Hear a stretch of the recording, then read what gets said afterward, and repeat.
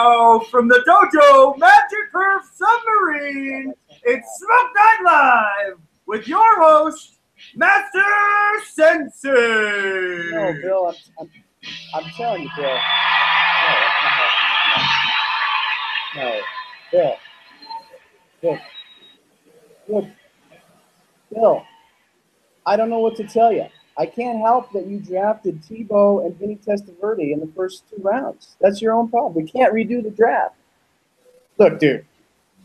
I'm sorry, Bill. I got a show to run. Bill, Cuban Assassin. Look, stop talking. I got to go, man. I got to go. I got a show to run. Hey, guys, what's up, Dojo? We got a huge show for you tonight. Hey, last night was the big fantasy football draft, and I got a bunch of the fantasy football players here in the studio tonight. Let's get over the fantasy football draft, huh? So, odds are, who's going to win the season? Not us. Jack says not him, but so it was a lot of fun. Not only did we have the fantasy football draft last night, but we also had the Cuban cigar draft last night, which is sort of went like this. We bought a whole bunch of cigars from Frost D on the Dojo, and we had them in a big pile. And then we just drafted cigars just like you would draft a football team, and it was a ton of fun. Got a bunch of really great sticks. It was a good time. So, okay, guys, tonight on the show, I'm going to introduce the guest in a minute. You guys all know him and love his cigars. But as the show's going on, remember, you can ask questions to our guest simply by posting on the Dojo with hashtag AskDojo. So you can do that now. I know we're all having a good time. Everybody's smoking. It's a 3-day weekend. It's Labor Day weekend. So we're all psyched about this big 3-day weekend. Now, me and Jordan, we leave Sunday for California because we're heading out on a little journey. Next weekend, we're doing the California Mega Herf, which is going to be fun. It's a rooftop herf on Friday nights, and then a yacht cruise on Saturday. So that should be a blast. So starting Sunday, we'll be out of town. And get this, guys, coming Monday, Dojo people, make sure you are subscribed to our email list because we got a little present for you coming out on Monday. Is that right, Jordan? That's right. If you're a real like cigar geek, like you really get into cigars, like a lot of guys, they just smoke cigars, you know, just whatever, like, and they don't care, right? But there are some guys out there that like to take meticulous notes and stuff. And so Monday we're going to have a really cool gift for you guys. So make sure you're subscribed to the Dojo email list. And I think you're going to be really pumped about this. I know we're really pumped about this thing that's going to happen. And then finally, start getting your quesadas in line because the Quesada Oktoberfest is going to be Wednesday, September 23rd, and that's going to be a virtual herf.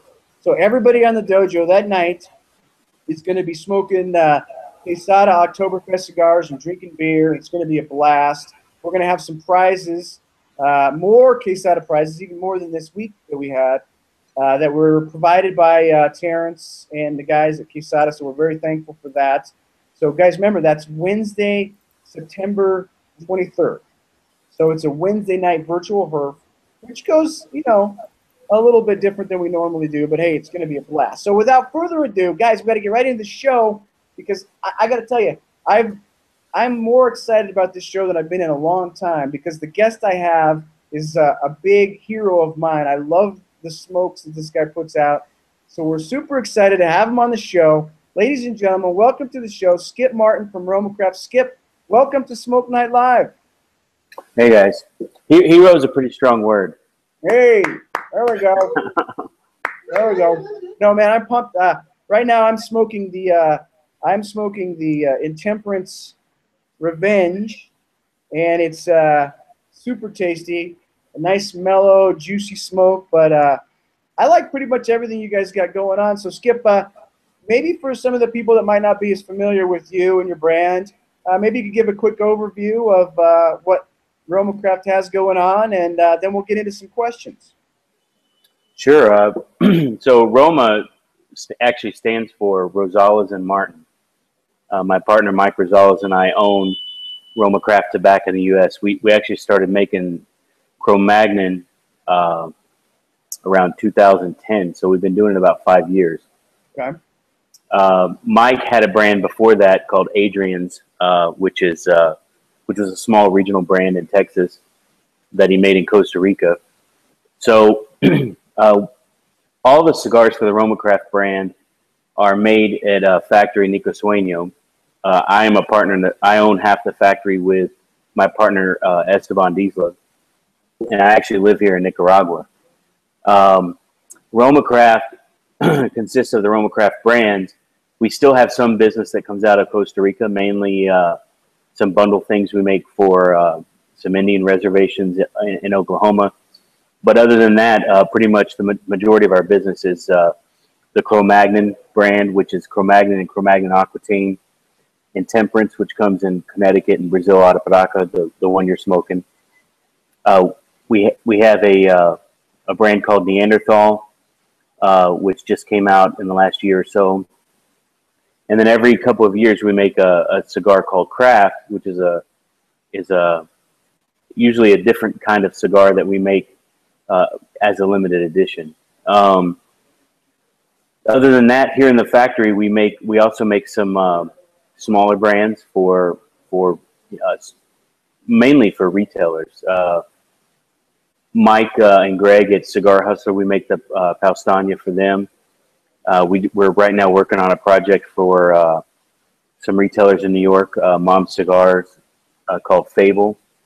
And then we also make 2 brands for a store in Chicago, Blue Havana, called Abaddon and Ouroboros.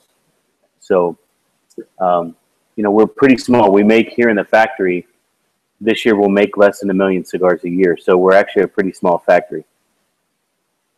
But about 20,000 cigars a week. Now, Skip, that factory has grown a lot. I mean, tell a little bit. I've heard the story, but some guys might not have, about how that sort of came to be. I mean, it was basically in a garage originally, and you guys built some rolling tables, and the next thing you know, you're expanding and growing, and here you are today, cranking out. It might be a smaller amount than some big factories, of course, but that's, you got a thing going there. But it started just humbly in a garage. Yeah, our first order for Esteban for Cro-Magnon, when Cro-Magnon was what it was originally, was a private label for my retail operation, which was Have a Cigar. So I had a store in Galveston, Texas, sold private label things that I picked up at other factories, and was going to work with Mike on this project for my store. I was going to actually rebuild my store in Austin. So our first order to Esteban was about 5,000 cigars. About 4 or 5 months in, the orders for Cro-Magnon, because it was so such demand for it, kind of in the early days of social media, we were selling something like 25,000 a month. So at that point, we had to build a building in the back of Esteban's house. At this time, Esteban was still running Scandinavia, so the cigars were all being rolled on nights and weekends. And then around 2012, after we formed Nicosueño, Esteban and I bought this building here and started rebuilding this factory. And we built it with the idea in mind that we would have only 10 pairs of rollers, making 20,000 cigars a month or so, or a week. So now we've kind of reached that number, and that's kind of where we want to stay.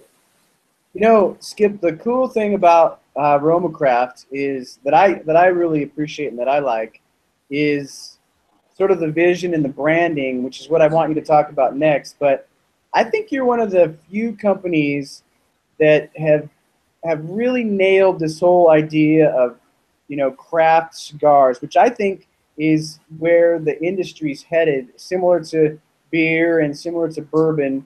Craft beer, craft bourbon, that kind of stuff, super popular. And it seems to me, from my perspective, being the guy on the dojo, is that guys are gravitating towards this really high end, and I don't want to call it boutique necessarily, because that's sort of an ambiguous word, but the craft part of it. But even the branding and the way you do your bands and boxes, you know, you've really nailed this sort of idea of, you know, small batch, you know, high end quality stuff. And I'm just curious about, you know, how you came about the way you market the stuff. What was the vision? And talk about, you know, the branding and the bands and the boxes and the vision. And how did you come up with this kind of stuff? Well, I mean, when we first came out, I mean, the name Cro-Magnon was just something to call the cigar. You know, before it was Cro-Magnon, it was Liga 3-2, right, or Liga 4-1. So, you know, we had to call it something. And Mike and I liked this idea around the subculture of cigar smokers, kind of the beginning of the culture of, you know, kind of like a caveman, but a little more cultured. We actually were going to call the first one. Mike wanted to call the brand Hairy Knuckles or something like that, you know. And then I told him, asked him if he had ever heard of a knuckle dragger, and you know, what's a knuckle dragger? It's kind of like a caveman. So then we were going to do Neanderthal, but then the cigar actually wasn't as strong as we thought for that name it needed to be. So we kind of went with the idea of the early modern human, the more cultured caveman, because really, you know, so many guys sitting around in a cigar lounge or in a garage or wherever, it's generally a bunch of guys just kind of sitting around talking, not too dissimilar to what you would have seen, you know, 35,000 years ago or whatever. But so the name really wasn't super important to us, and even today, I mean, you have to call the cigar something. Retail, when we actually started selling to retail stores, they came in huge boxes with no labels, and then the retailers demanded that we put labels on it. So that's how we went with the labels that were as simple as possible. But for us, it's always been about the tobacco. So I think I don't like the term boutique. Boutique to me, as a definition, is something that it's actually a store. A boutique is a store, but in terms of a boutique brand, it's generally more similar to what you would find as a store private label. So if let's say, for example, Steve Parker from Lone Star in Texas comes to me and says, I want you to make a Lone Star State Cigar Company cigar, that would be a boutique cigar, regardless. You know, usually it would be small numbers because it's one or two stores.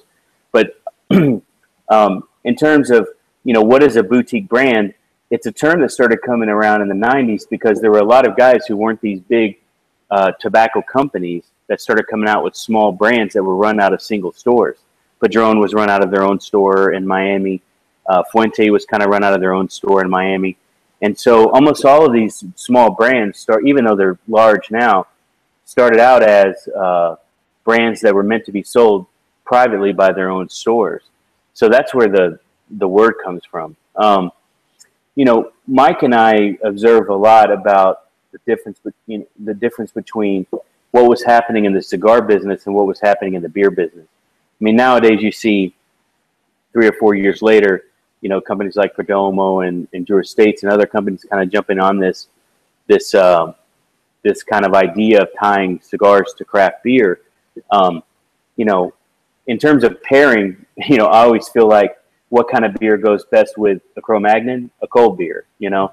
What kind, you know, beer just goes good with cigars, period. It doesn't, and whiskey goes good with cigars. The whole idea of pairing is maybe more sophisticated than we get, but and it's certainly not up to me to tell you what to pair with any specific blend. But the idea around the way small beer companies or regional beer companies were competing against kind of Anheuser-Busch and those things. So in the beer world, there were, you know, you had these big brands like Budweiser and Miller and these kinds of things. Right. But then you had these small regional brands that were really not very good, like Iron City or Lone Star, or even Coors started out as kind of a small Colorado regional brand. Right.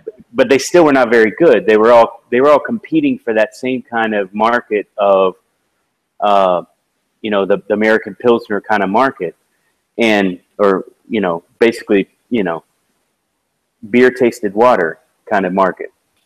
So, you know, there were some guys who really got into the idea of how beer is made and really went back to Germany, to kind of the beer purity laws, to the idea of, you know, what are the internationally, what are the kinds of, you know, the bocks, the ales, the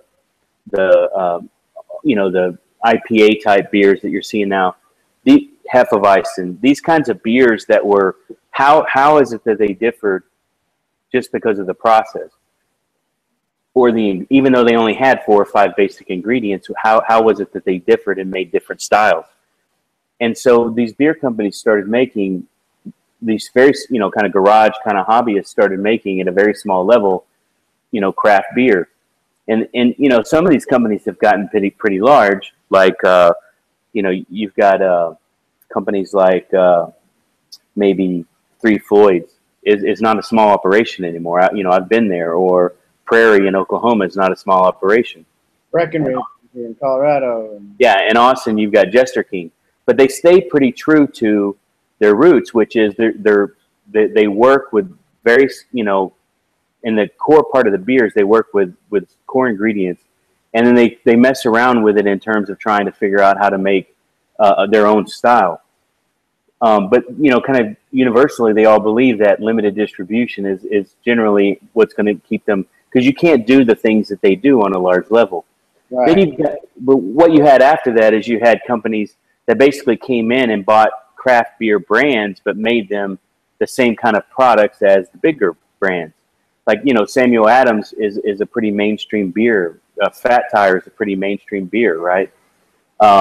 Rolling Rock, you know, these kinds of things. So, you know, just regardless of what size you're at, you can be good or bad. I feel like it's hard to do what we do at a very large scale just because of the limitations. You know, tobacco is a naturally occurring product. If you go to 20 manzanas here in Esteli or anywhere, or one manzana, you're going to have a bell curve. Let's say they've done what they're supposed to do. You're going to have a bell curve production. You're going to have 10, 15% that is not really suitable to be used in a cigar. And you're going to have 10 or 15% that is just for some reason outstanding in terms of quality, thickness, flavor, whatever it is you're looking for. And then you're going to have kind of in the middle, you know, the big, huge chunk on the top of the bell curve. So if you're going to make 1 million, 2 million, 3 million cigars, you can't use the tobacco in the middle. I mean, on the edges, on the top 15%, because unless you take 15% from every year for 10 or 15 years, like Guillermo Leon does, and just stockpile tobacco, it's hard to make a cigar line that's continuous from that type of quality tobacco. So right. generally what happens is when you make a big brand, it's similar to, you know, the difference between making dinner for 7 or 8 people in your house and trying to cook lunch on an aircraft carrier. Right. It's not, you don't use the same processes, you don't use the same tools. So while it is theoretically possible to make the same kinds of cigars, they make decisions in the blending process around, you know, you can't use certain textures, you can't use certain limited kind of quantity percentages of quality, because if you do, you can't make enough cigars consistently to sustain the brand. So, you know, the guys, I mean, you know, I love these guys, you know, Rick Rodriguez, and there's guys who know gazillion times more about tobacco than I do, like Hinky and Eladio Diaz and these guys. And those companies have billions of dollars or hundreds of millions of dollars to invest in tobacco and do these things. But the reality is that, you know, we can go get pretty similar. We have pretty much the same sources of tobacco that most everyone has, unless it's something that someone grows themselves on their own farm. And even then, we can get something that's similar.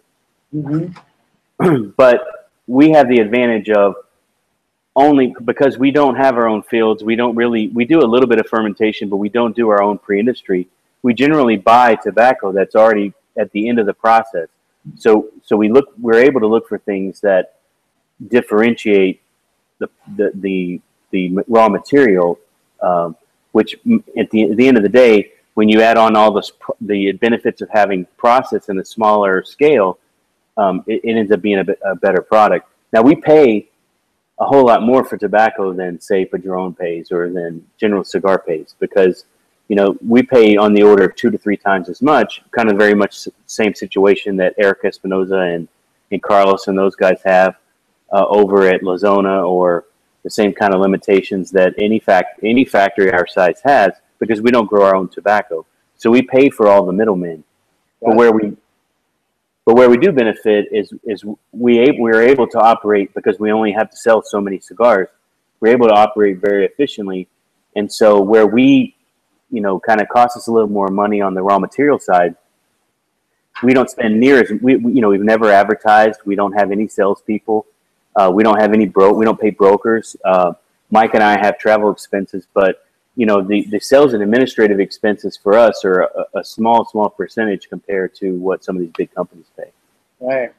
You know, real quick, I got a question that just came in on the dojo, so I'll just go and throw these out when I get them, because it's kind of happening live here. So this one comes from Tor, and he says, "Skip, I'm your biggest fan. We always see great pics, posts of amazing looking cigars. Any chance of the Neanderthal genetic deformity or the Black Irish as a full production?" No, it won't ever be a full production. But for example, we've really gotten a lot of feedback that people like these samplers that we make, these catadors. They started out featuring the sizes in the four lines, where we have a Perfecto 5x50 Perfecto in all lines. So we decided to make that. And then when we got to the Panatella, we actually decided to make a Panatella, which is not really a commercially viable size, but we decided to make it for one store because they asked for it in the Cro-Magnon and in the Aquitaine. So we went ahead and made it in the Intemperance as well. And when we did that, we made the sampler. This year at the trade show, we released a sampler of Petite Coronas that had in it a Neanderthal, Cro-Magnon, Aquitaine, which are not in our core line, but it is the 4x46 size that is in our Intemperance line. So the genetic deformity will be the feature cigar in our next catador, which is the Petite Robustos. So we have a Petite Robusto in all 4 lines. We have the Knuckle Dragger and the Cro-Magnon Aquitaine, which is 4x52. And then we have the 4.5x52 Avarice and Virtue in the Intemperance. So we're going to put the genetic deformity, which is 4.25x52, in that sampler with the Petite Robustos. There you go. Oh, sorry. The Black Irish, you know, as soon as I posted a picture of that, I got a call from another cigar maker saying, you know, why did you put Canadella on a Maduro? And because he already had a product like that out there. So I told him at that point, hey, it's just something that we do for fun. I mean, when I come to the U.S., I like to carry cigars that you know, that we just make here, you know, just messing around. So that's one of the benefits of owning your own cigar factory. You can make whatever you want to make. So that Black Irish, we generally have that around for the B&B Cigar Festival, the B&B Cigar Club event in Washington, D.C. We usually do 2 or 3 boxes of that for the auction. But that's generally the only time you'll ever see that. Well, there you go, Tor. That's your answer. Hey, so Skip, speaking of beer, I'm drinking this quad. What is this, Jack? Lost Highway Grave Robber Quad. This is Grave Robber Quad from Lost Highway. Local. Luckily for us, if we live in Colorado, we live in sort of like you know, beer haven, and Right. There's lots of great choices for us. And this is pairing very nicely with my Revenge here. But hey, I want to talk a little bit about, before I get to some more audience questions, and I have a bunch of them, I want to talk a little bit about New Orleans, because you had a party and we had a party, and in my opinion, these were the 2 best parties at the IPCPR. Now I want to talk about your party first. And then what was really cool about your party was we got the invites at the show, and it was a balcony party on Bourbon Street. And so like all of us guys were all excited, and we like, you know, get to the hotel where it was, and we like take the elevator up the stairs, and it's in the room, whatever it was. And we get to the room, and we knock on the door, nobody answers, and we're like, man, is there really a party here or not? We weren't sure. And so we just open the door, we look in, and all we see is a table filled with cigars and the best bourbon you can drink and some of the best craft beer you can get your hands on. So obviously at that point we just walk right in and start pouring drinks for ourselves. And when we look out on the balcony, there's the party. Everybody's out on the balcony on Bourbon Street, and there's just tons of people. It's totally packed. And it was one of the best times that we had. It was so much fun. We go out there, you're hanging out. What's that? Yeah, there was even Pliny. You had Pliny, bottles of Pliny there, which was amazing. So we go out. Yeah, we have a. Everybody's there, and it was just a great time. But I just wanted to tell you what a good time we had, and then of course the next day, I think it was the next day, we had our party. But and that was a blast, wasn't it, man? Yeah, it was great. So a couple things. One, the reason why we decided to do this is because if we tried to say, hey, let's do a big event somewhere like Camacho does or like Davidoff does, and try to get all of our retailers to come, it's very hard to figure out how to schedule that because everybody has other conflicts. The Davidoff thing is a conflict. Ashton is a conflict. So what we decided to do, and combine that with the fact that at the end of the show every day, we're just wiped out, and all we want to do is just hang around the room. So what we're going to try to do in Vegas as well is we're going to try to get a whole bunch of rooms. And at the Venetian, it's going to be a bunch of rooms with a bunch of terraces, suites. But every night, just have people come to us. Like whenever they have a free night, you're welcome to come to us. Now, of course, some people come every night. So those are the true dedicated weasels that have no other invitations, I guess. But no, but on the beer, we basically brought stuff from our offices, and we're actually in the process right now of building our new. I'm still in the architect phase, but we've signed our lease, and we're building our new distribution center in Austin. And we've collected so much craft beer. Like when Mike and I travel, we generally will get $500 or $600 worth of craft beer to bring back with us. And when Ainge and Mike travels everywhere, so when Ainge, who works in the office, probably at least twice or three times a month, we'll go down to Jester King and get whatever their new releases are. Which generally there's people like Brooks in Dallas or people other places that trade with her. So you combine that, I think we have something like 8,000 bottles of craft beer. I mean, pretty much everything you can imagine. So we brought a little bit of that with us, but in our new distribution facility, we're going to actually have a whole craft beer bar. Which, I mean, we have cases of Pliny. So whatever. Whenever you walk in there, you will find, the golden, whatever, the unicorn that you've never, seen before. Yeah, the first thing I did was I went straight for the Pliny, and then I poured myself some Bookers, and that was a great combination. It was a blast. Hey, so tell us, who is the typical, RoMa Craft guy? What kind of cigar smoker is the RoMa Craft fanboy? I mean, I consider myself to be a bit of a fanboy, but what sort of market are you pushing towards? I mean, honestly, we really don't try to market. What we really try to do is just make good cigars and then engage with people who support us.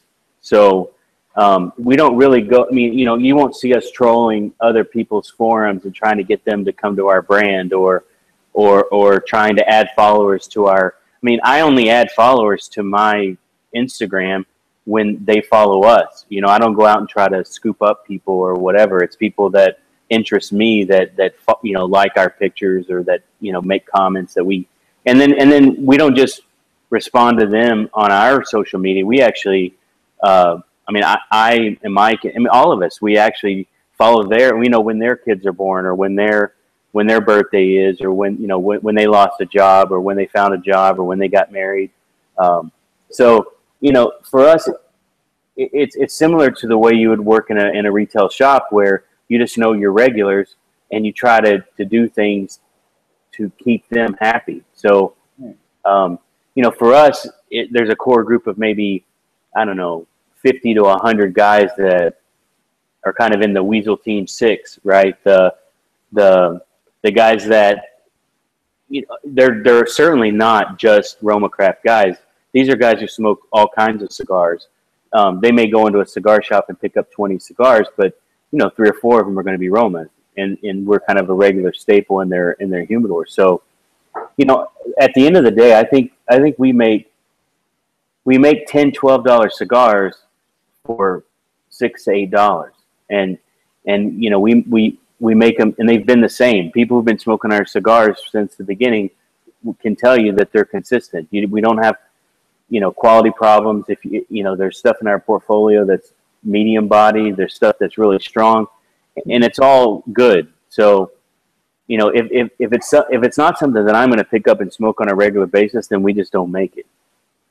You know, Skip just brought up a great point, and if you are a cigar manufacturer that's watching the show right now, you should really pay attention to what he just said, because I personally do a lot of SEO consulting and social media consulting, and the key to a good social media program isn't just posting, it's interacting. And so if you can interact with your followers, that's how you truly create a good social media experience. So you are a step ahead there. Hey, well, it has to be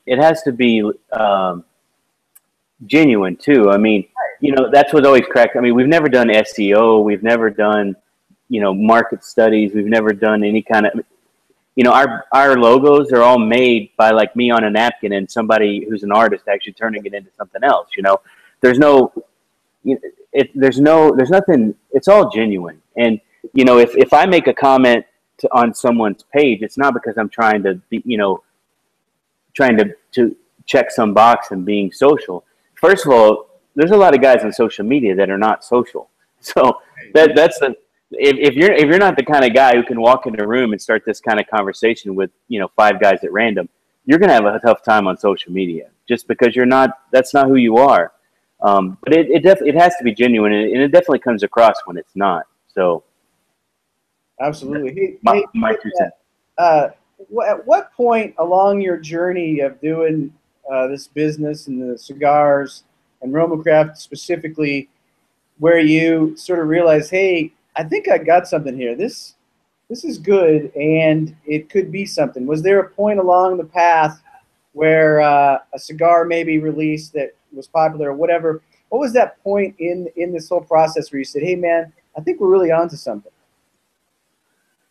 I mean, I was on the path to being retired anyway, so you know, I just wanted to do something, and you know, I don't know how to really do things kind of half-assed, so I was going to do it the way I wanted to do it and do it well, at least from my perspective. So, you know, obviously when we kind of put up on Twitter, hey, I'm making a cigar with Mike, you know, we're working with a guy in Esteli, just not even broadcasting it, just telling the people who followed me on Twitter. I think at the time I had, I don't know, 2,500 followers, but they were all like quality followers. They were all guys who followed forums or followed blogs or were cigar smokers, people that I had met.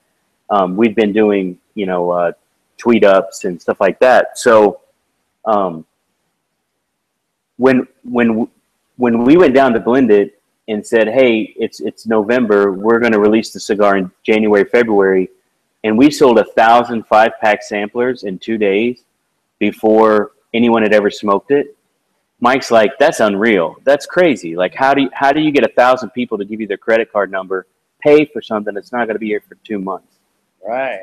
I'm like, well, people trust I mean, if I say a cigar's good, they'll trust it, right? I mean, you know, these are people who are my friends. They're not just customers, right? I mean, they're more than that. So at that point, we told Esteban, hey, we're going to need some more cigars. We ordered another 10,000 cigars. And then about 2 weeks later, we said, hey, we're actually going to sell, you know, some more sampler packs. And a lot of people were saying, well, can't you just go ahead and sell us, you know, 5 packs or 10 packs of just the sizes we want? We already ordered the sampler.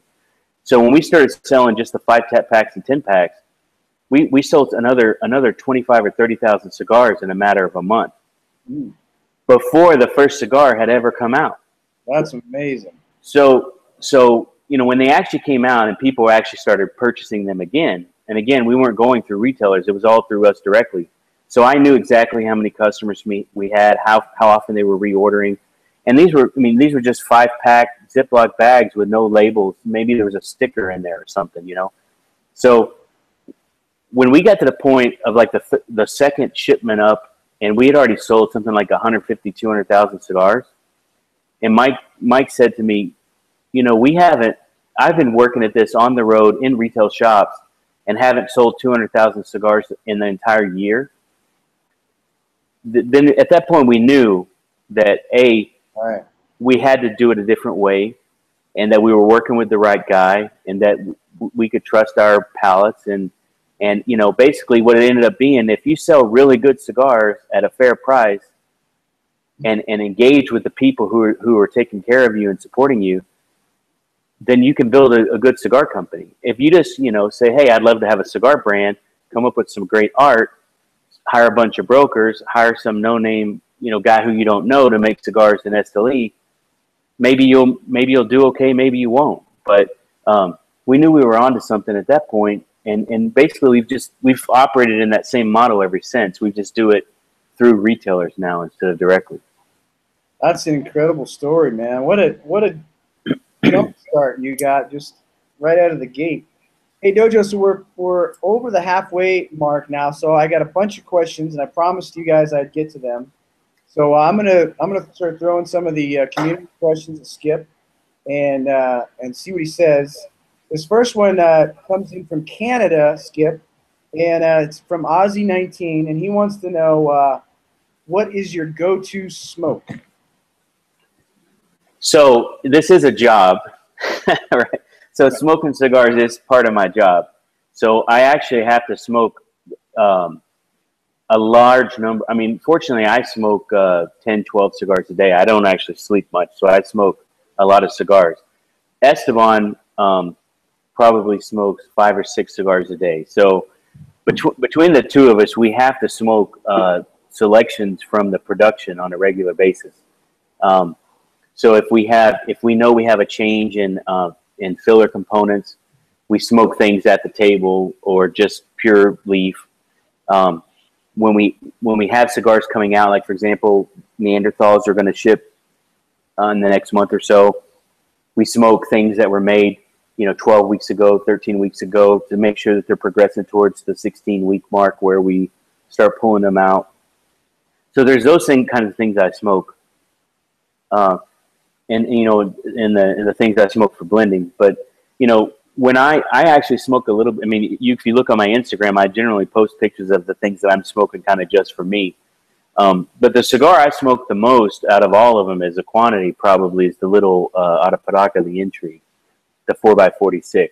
And the 4x46 is a great size for me because it's big enough where it smokes it has the flow of a bigger cigar, but it's not too long, so you can get through it in a decent amount of time. So the 4x46 in the Arapiraca blend to me is my favorite blend. I think that blend in that wrapper is as good as anything ever made by anybody with that tobacco. And a lot of people who have worked with that tobacco have told me that. And I believe that myself. But that size in the Connecticut or that size in any of the other blends, I have a box with 500 cigars in it, and almost all of them are 4x46s. Okay. Well, there you go, Ozzy. This one is not a question. It's just a statement from Brad from Tampa, and he says, I just want to say that I got hooked on the Cro-Magnon on the balcony in New Orleans. So, Brad, there is hope for you. You can go to there's some support groups if you're hooked on that you can get out of that. But no, that's an awesome stick too. Here we go. Here's a question. This one comes from Ted1458. Have you ever smoked a femur from beginning to end? I tried once, but it didn't go well. I ended up getting down to about maybe 60% of the way through it, and before I had to just sit it down. It was too much. Tell people that might not be familiar with that cigar what it is. So, people have made really large cigars since, making the largest hot dog or making the large, that's a Guinness Book of World Record thing. People do it. George Rico had a cigar at the trade show one year that you'd had to have a truck to pull it. It was so big. I saw that. But even, my comment on all those always was, it's not real. It's basically like a wire mesh with tobacco that's, kind of just lapped on there. It's not really made like a real cigar. And, my question was, how big could you make a cigar using the exact same tobaccos and the exact same processes that you use for other normal sizes? And we tried to make it 234 ring gauge, and we actually made one, and it was really cool. But the problem was I couldn't get molds because unless I ordered it from China or something, I couldn't get a mold made that was more than 10 inches wide, because that was the limitation of the mold makers. So when I looked at 10 inches as a length, as a limitation, and our thickest cigar, which was the mandible, I did some algebra and decided that 133 1/3 was proportionally the right ring gauge for that length. So what it was meant to be is it was meant to be like the big bottle of Grey Goose or the big bottle of wine that you see in the restaurant, where it's a piece of, it's exact same quality, exact same label, same bottle, same wine, but it's not really meant to be consumed. It's really meant to be a statement of the. So Drew Estates was giving away tennis shoes, so I figured, well, everybody that orders from us, we'll give them one of these cigars. And so we only made like 125 of them. And then we ended up, over time, I've brought, every time I come back to SLE for a long time, I would bring 2 or 3 of them with me because the wrappers would get cracked from people messing with them. So we would put a new wrapper on them for people. But, it never was meant to be smoked. Theoretically, it could be, but it never was meant to be smoked. See, kids, if you're listening now, algebra can pay off. Just remember, when you're taking algebra at school, it's not always a waste of time like you think. All right, so this one's from Greg Brookfield, and he wants to know who are some of your cigar mentors? So from a retail perspective, my retailer in Austin, my first retailer was a guy named Chad Chadbourne, who started Emerson's, which is now his son-in-law runs at Scott Regina. But Chad was my kind of sensei in cigars when I was just, in a 20-year-old Navy guy who spent all my extra money on cigars and came to every event. And I was the guy at every event that would dominate the time of the guy and would ask him every single question under the sun until he got his sales guy or whoever to get me to go away. So when I moved from Virginia to Chicago, Dinah Silvas kind of took me under her wing, and I had learned a little bit and kind of learned a little more about retailing. Just as, hey, me as a consumer, I spend a lot of money on cigars, and this is kind of the way I want my retail shop to work as a consumer. And then when I moved to Texas to work for Dell in 99, 97, 96, 98, I started going to Pipe World, which was an old mall store. The family, the Haas family, Coach is the dad, and Kyle, his son, and George, his wife. So, they were kind of people who I really depended on to kind of understand, the way the business worked behind the retail side. I actually started going to IPCPRs years and years. I've been to 16 of them, so I started going as a consumer, even though you're not supposed to. Really, because I bought so many cigars, people wanted me to go and give them my opinion, and I, didn't want to pass it the chance. So that's kind of on the consumer retail side. I think your retail tobacconist is always going to be your first person who develops or cultivates your interest in cigars, because either they're just going to be a vendor who's selling you something, which in that point you just kind of end up picking up the phone and calling Mike's or Famous or CI or somebody, or you really have an engaged, experienced retail tobacconist who starts to understand what you like and teach you other things. And if you can find a tobacconist like that, which is, if they aren't like that, they really should probably go out of business, because they can't compete on price. They have to add some other value, right? Right. So outside of that, when I actually started kind of talking more to manufacturers, people like Alan Rubin, Dion, who was a retailer who started his own brand, Paul Palmer from Aganorsa, Casa Fernandez. These are people who, when I had a store, really kind of started telling me a little bit more about the not the growing tobacco side, but the actual, how do you get a cigar from Latin America up to a store? And then people like Christian Arola and a guy named Petrus that was the pre-industry guy for Placencia that runs the factory that the Rocky Patels are made in, and Don Lee. I really learned a lot from them and was able to start teaching my customers.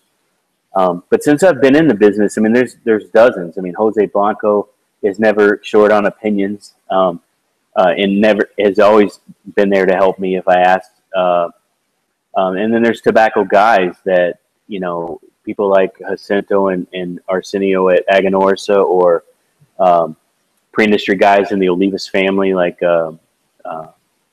there's a long list. I mean, at the end, the thing is with this business is you never can learn everything. You constantly have to be absorbing information. I mean, I've gotten to the point where I could just sit in my factory, be comfortable with the tobaccos we use, the people we buy them from, and kind of stop learning. But if I did that 4 or 5 years from now, we would be completely dead. What I do and what Mike does, what Esteban does, and Esteban's been doing it for his whole life, is we constantly, hey, here's this new tobacco. For example, I'm on a tangent, but for example, we're driving in from Managua about 6 months ago, and we see some tobacco fields being planted in Del Rio, which is south of here, almost or past Sebaco. So it's very far south of Esteli. And so none of us had ever seen cigar tobacco grown there, dark leaf. These are fields that British American Tobacco used to have when they were growing blonde tobacco for cigarettes back in 20 years ago. And so we started kind of asking around, who's growing tobacco out here. It turns out it's a guy who used to have a farm in Condega. They used to own a factory here that sold his farms to Davidoff, which I assume are now being used for Nicaragua, the Nicaraguan tobacco that they have. And then they also make cigars here in his old factory. So he used the money he got from that to buy land down closer to water, and it started to grow tobacco. So this is a tobacco that nobody has ever tried. It's Nicaraguan Criollo, but it's grown in a region where no one has ever tried dark tobacco, and it's beautiful. We actually got out of the truck, went and looked at it, and so I'm super stoked about trying that tobacco and finding out why is it, how is it different than say other Esteli or Jalapa or Condega, and once you figure that out, it's a piece that maybe you can add to another piece that that's been missing. The Neanderthal we've had in mind for a long time, and it wasn't really ever possible to make the cigar that I wanted to make.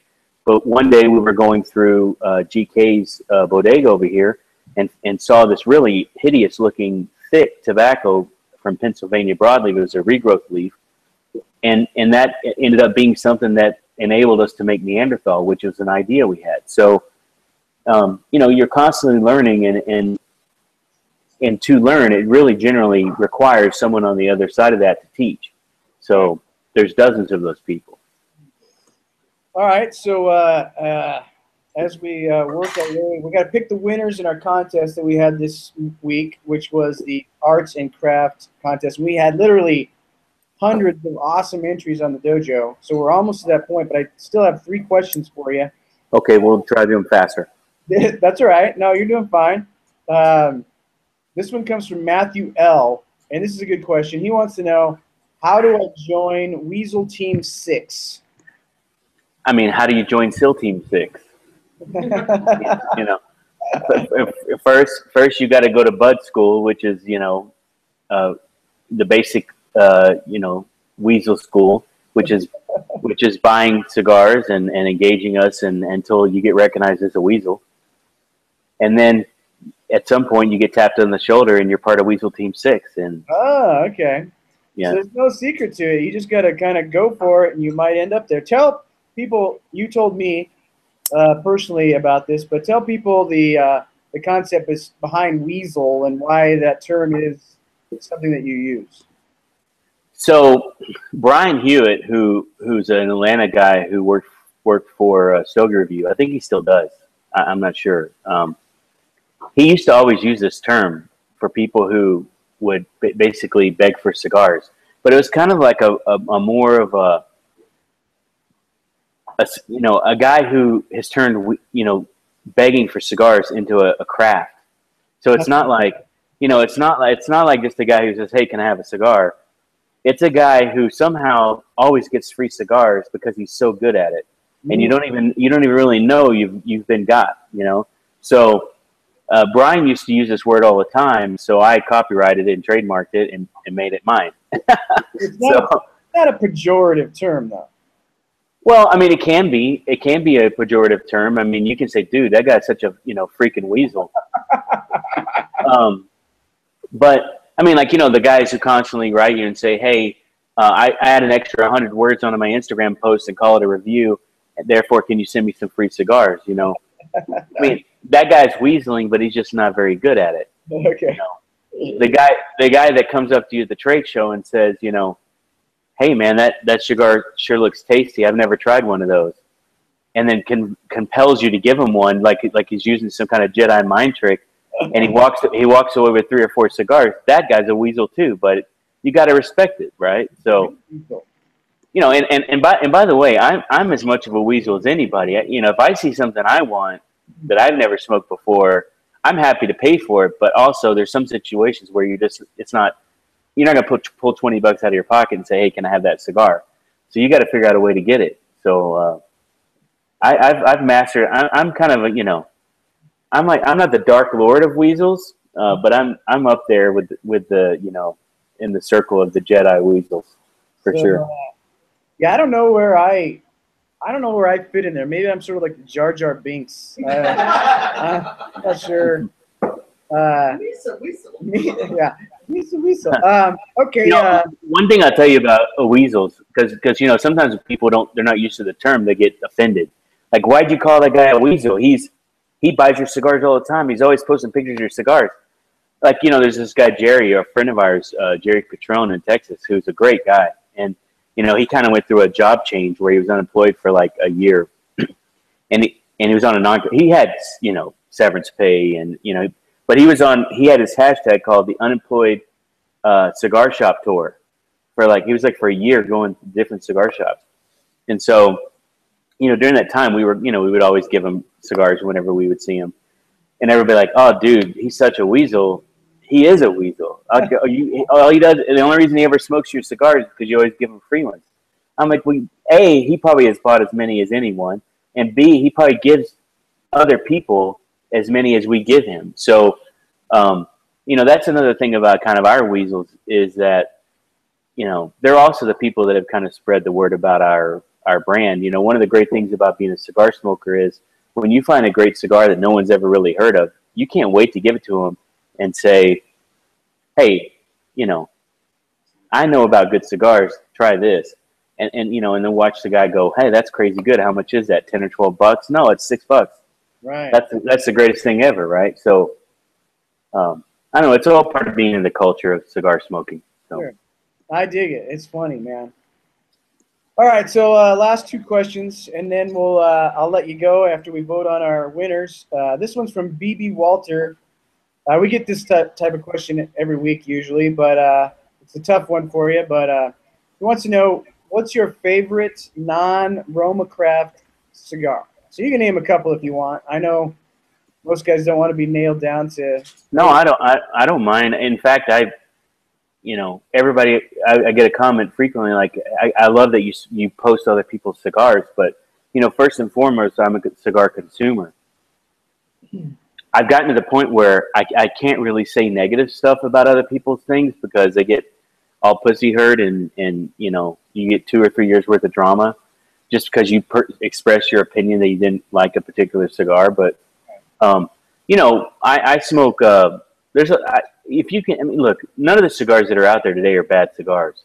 There's just cigars that fit your palate or not. I mean, and I'm not talking about the bundles and the crap you get from the catalogs, but I mean, if it's in the shop on a retail tobacco shelf and it's $6 to $10 or something or more, it's going to be a good cigar. So I mean, used to smoke more La Flores than anything else.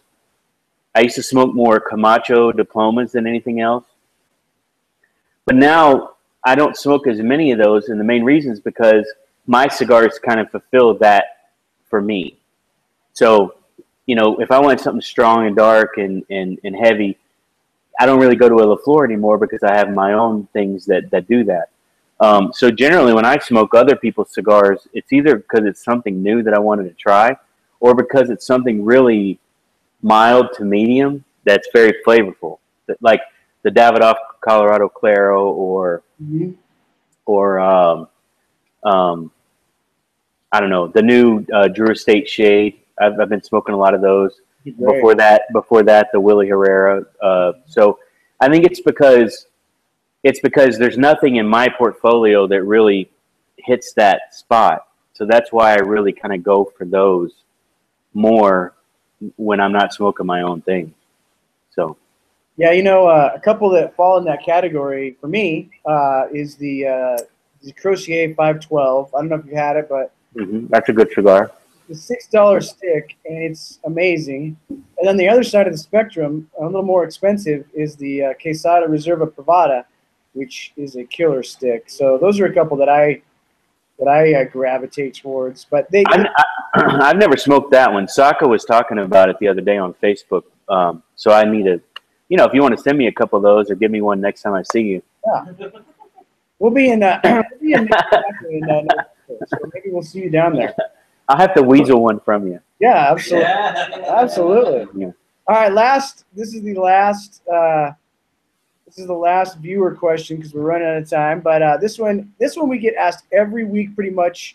This is a running argument that there's literally been fist fights in the dojo around this question, but we got to ask it to you. And this one comes from Frosting Fingers. He wants to know, who would you least like to fight in a street fight among any cigar personality? Oh man, there's guys I would love to punch in the face. I mean, there's a small list. I don't know people that I wouldn't want to fight because they would kick the shit out of me. Yeah. Is that the idea? Yeah. I mean, like Lazuka probably has like that retard power, like the retard strength. Like when he's stupid drunk and I don't think you could knock him out. So I definitely wouldn't want to mess with Lazuka. I think probably Jessica Padron could probably take me. Oh, wow. I think we have not had that answer yet. Yeah, I think Jessica Padron she's probably a dirty fighter, but she would get the nails out. Maybe, and I just couldn't bring myself to swing at her, so she'd had me at a disadvantage at the beginning. I don't know. You got big guys. You got big guys like Willie Herrera. Yeah, of course. Of course. Omar, he's got to be what, 7 foot tall? 14. Yeah, but Omar, he's getting fat, so I could probably get a good couple of nut shots in on him, and then just take advantage of his lumbersome fighting style. Woo! I don't know. I mean, I don't know. I wouldn't like to fight. There's nobody I would like to fight in a street fight. But there are a few guys that if I saw them while I was drinking and they did what they normally do, just be a basic asshole, I would love to be able to punch them in the face. No, I won't make you do that. I won't make you. Just because here's my general feeling, especially with Facebook and everything. People were a lot more tolerant and polite when they knew they could get punched in the face. That's a good point. And now that there's a lot of there's lawsuits and calling the police and the whole assault charge, which takes away my global entry, and there's a lot of reasons why I can't hit people in the face. But there are a few that I would, if it was just old school, back in the day. What happened to the days of the schoolyard brawl? I mean, come on, that was how you settled stuff, right? Fisticuffs. Yeah, yeah. Yeah. No, you know what? Actually, those kind of people, to be honest, I try to think about them as little as possible because, there's people that add value to your life. Like, they make you laugh or they add, they give you some experience and that's what you want to fill your time with. When you fill your time with the other kind of people, then you're just wasting your own time. So you can get more money. You can get more cigars. You can get more rum. You can't get more time. So I try not to waste time. That's the thing, the most valuable. The economy of time. Well said. All right, hey, Jordan, are you ready to post the final 8 so Dojo can vote? We are going to do that. So it's, where it is in Dropbox. So Skip, here's the deal. We had this contest this week, as you know, which was the Arts and Craft contest. Basically what we were asking was just post anything artsy or crafty or whatever that sort of caught our attention. It could be funny, it could be artistic. And so we have 8 finalists, and we also have some that I'm just going to show you that aren't finalists that were worthy of a mention. So I'm going to show them to you on the screen, and then at the end, you can look at them all 8 of them, and you can pick a winner. I'll pick a winner, and then we'll let the dojo pick a winner. So we'll have 2 grand prizes, and the grand prize guys get the box of samplers of RoMa Craft cigars plus a Weasel shirt, and then the third place will get just the Weasel shirts. So, okay. Are you ready? I'm ready. I want to tell you, though, I could tell you who's watching your show because I've got 5 messages from people just in the last 2 minutes asking why I have never punched them in the face. Well, there's still time, Skip. Yeah, these are like other cigar makers, too. So you guys are popular, I guess. There's still time for you to punch them in the face. And maybe you'll punch me in the face. Who knows? Yeah. It'll be good to watch either way. All right. So here we go. We're going to we'll show you a couple of these runner-ups. These guys we just wanted to mention just because they were good entries. They didn't make our final 8, but they were good entries. This is Razor Pig, had kind of a cool shot. Mason Jar. Yeah, and kind of an artistic photo there. So good job, Razor Pig. Thank you very much for that entry. This one is from Custom X. He goes, hey, look, this is a Neanderthal smoking a Neanderthal. That was a cool entry. Lopez has there he goes. They've got the Bruce Lee shot there. Bruce Lee, yeah. Thank you, Lopez. Gil H. He borrowed his little girl's crayons and came up with arts and craft, which is really cool. Thank you, Gil. This is Brad from Tampa. Now, this could have been in the finals, Skip, because he made this cool Mr. Bill sculpture, but he's won so much lately that we didn't let him be in the finals. But good job, Brad. Yeah, that's an awesome entry. He actually made. Plus, I bet you he took someone else's cigar and put a fake RoMa label on it. No, you know what? Look at that. I don't think that's one of my labels. He made that out of clay. Oh, okay, I got you. That's pretty doggone creative. So that is pretty good. That's pretty good. Brad. This is Chris F., another one of our guys that makes awesome entries every week. So he's got the sort of a Neanderthal guy doing a cave painting there, which is very cool. All right, so here we go. And thanks to everybody, by the way, that entered, even if you aren't in these finalists, because we had a ton of entries, and it was a short contest, 2 days, because we just finished the Quesada contest on Wednesday night. So we've been really busy with contests this week. By the way, Quesada winners, we sent out your stuff today, so you'll be getting that in the mail soon. Here we go, the top 8. Drum roll. Hey, all right, thanks, Jack. All right, number 1, this is from Camp Par. So take a good look at these, because one of these you're going to pick, Skip. But so this is Arts and Crafts. So he's got a bunch of guys named Art. So he's got Art Garfunkel and Art Monk, and he's got Bob Kraft at the bottom. So Arts and Craft. That was very, very clever. It's funny. Camp Par, very good entry. This is Charles G. He says here he is. He's trying to knit a Weasel T-shirt, which is really funny. I dug that one. So good job, Charles. That's number 2. Number 3, this was just a really cool pick. So we picked it just based on the photography alone. Very awesome. I know that guy. That's Daniel Castro. That's our photographer. Oh, there we go. That's not fair, man. He's out. All right, this guy, he decided to get crafty tonight with some of his RoMa Craft bands. And so he literally made his own sticker out of bands, which is really cool. Yeah, that guy won. That actual picture won the Weasel Week thing. He's out. Those last 2 are out. That was a good one, yeah. This one's Jose T. I thought this was pretty cool, sort of like a pop art kind of entry there. Good job, Jose T. Premium Smokes. This one was just a really cool photography, I thought. So I dug that one.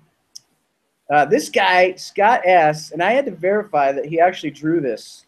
And this is his own art that he made. So that's really cool. My entry for the contest there. So very cool, Scott S. Thank you for that entry. That's awesome. I'd like to have a T-shirt of that right there. I think I know that guy. I know that guy.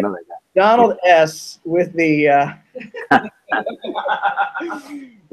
one of the most classic entries of all time. Just I swear I've laughed all week long about this entry.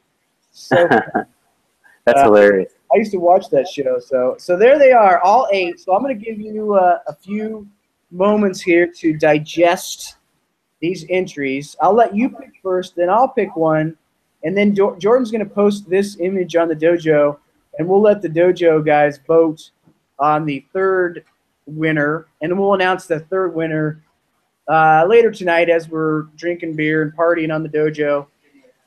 Yeah, we'll give you guys like a half hour, and then we'll announce that final winner, which will get just a T-shirt. But me and you will pick the ones that get the cigars and the T-shirt. So you just tell me if you've come up with any that you think should be the winner. Well, my 3 favorites are Jose T, Scott S, and then obviously Donald S is my favorite. Those are absolutely amazing. So when you decide on the number 1 guy, you just let me know, and that's Donald is my favorite. You got to go with that one, right? Donald S with the winner, and that could go down in dojo history as one of the funniest entries of all time. So I think I would call that one "Puffy Little Clouds of Smoke." Yeah, right. I'm gonna go with something totally different, just based on its pure creativity, and I'm gonna go with Camp Par 1 for his arts and craft entry. So that'll be my pick.